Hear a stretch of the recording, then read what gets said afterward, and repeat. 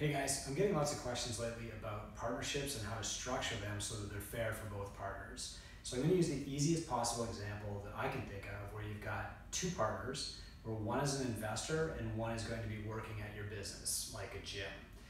We call that person the operating partner. So in this example, Bill and Ted's excellent partnership adventure, Bill is going to be the trainer, the coach, the operating partner, coach, and Ted is an aficionado. He loves CrossFit, he's a lawyer, he wants to help Bill out. His intentions are good, he's gonna lend him the money.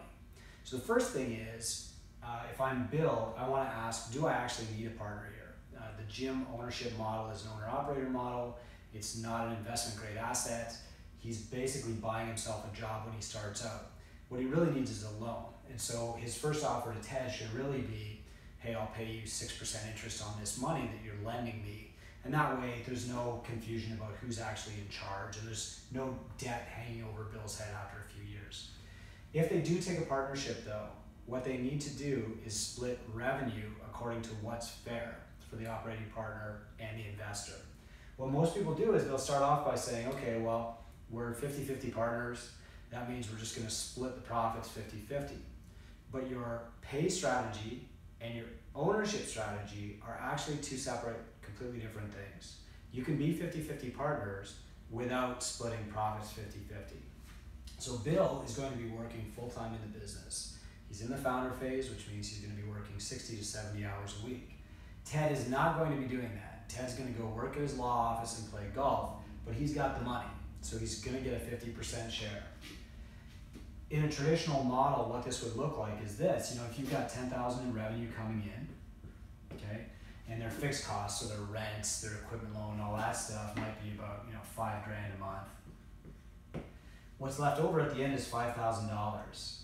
Okay, so they split it. So Bill gets $2,500, Ted gets $2,500, and they all go home happy.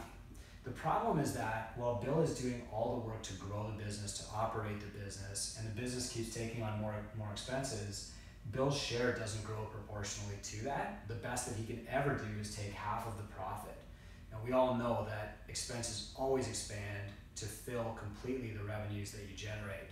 So that means as they get more and more clients, take on more and more costs, Bill's earnings will actually decrease in scope. He'll earn less money on each client that comes through the door. What's more fair is to write Bill in as a staff person,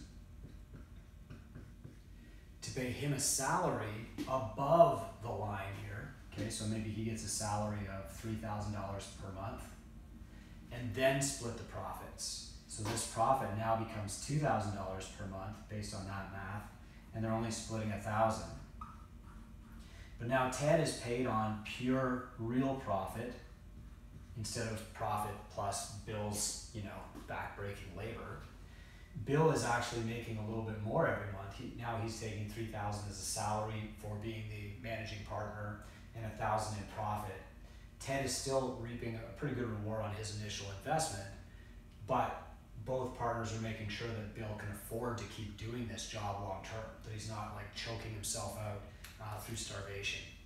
So the thing to keep in mind if you're looking at having a partnership and you're adamant that you want a partner is to separate out what your equity in the company is, the shares you hold, from the way that you're going to get paid. They're two different things. They don't have to both follow along the same lines.